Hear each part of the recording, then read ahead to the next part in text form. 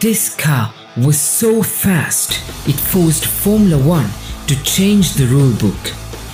The Lotus 79 was the first Formula 1 car to fully master ground effect aerodynamics.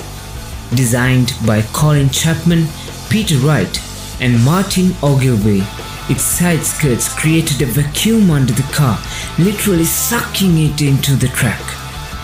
The genius wasn't just the skirts, it was the Venturi tunnels sculpted into the floor, turning the entire chassis into a wing. Drivers said it felt like being on rails. Mario Andretti cruised to the 78 title with it, and rivals scrambled to copy the design. But here's the twist.